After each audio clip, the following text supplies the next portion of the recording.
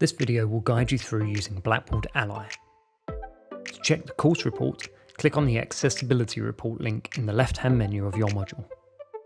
The report will display the overall accessibility score of your module, an outline of the file types on the module, and a summary of issues categorised by easy to fix and lowest scoring.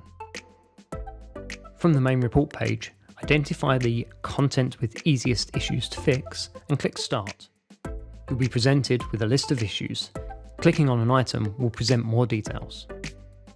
Some issues will be fixable directly within Ally. Others may require you to download the original file, make corrections and re-upload.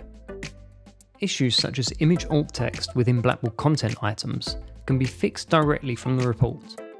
Type a suitable description in the Add Image description box and click Add. For guidance on how to write effective alt text, click on the How to Write a Good Description button. For issues within documents or presentation files, use the How To button and then click Download the original document. Ally provides detailed information on correcting issues within particular versions of software. We recommend the Microsoft Accessibility Checker to highlight issues in documents and presentations. You can upload the corrected file directly into the upload box in the Ally report, and this will replace the original file in Blackboard. Once the easy fixes are corrected, you may wish to look at the lowest scoring content. You can begin this from the main Ally report page by clicking on Start under the Fix Low Scoring Content section. Lowest scoring issues tend to be untagged PDFs and scanned PDFs that are not OCR'd. Both issues require you to amend the original document, convert to PDF and re-upload the corrected version. It's likely that the original non-PDF version is not stored on Blackboard. As a result, Ally cannot find the original document for you.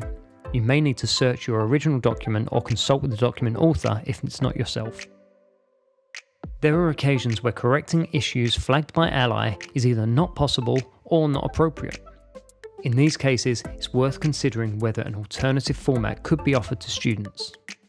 The important question to address is, can the important information be made available to students in an alternative format? It may be that the file in question is already an alternative form of the information. For example, a handwritten document produced as part of a video guide. In this case, the information is available to students in more than one format, and so can be considered accessible. We're not expecting modules to reach 100% accessibility.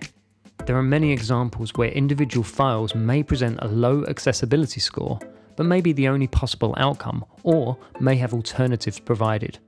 We hope that staff will address the easily fixed issues and that any low scoring files are carefully reviewed.